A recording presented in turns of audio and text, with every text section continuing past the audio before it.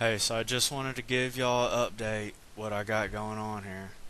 So I changed the AI, the computer AI here to have a spawn location. So now he spawns.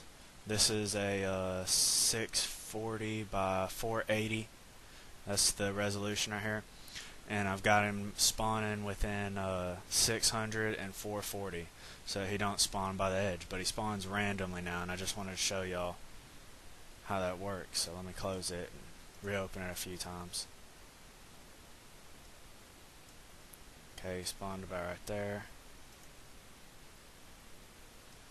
And he spawned on the other side of me. Then he spawned over here. Then he spawned way over there. So yeah, it's working great, and still looking for suggestions of what you think I should add next. If it's reasonable and I think I can do it pretty fast, I'll put it right in there. So let me know what you guys think, and I'll try to give y'all updates more often as I make them. Alright, later.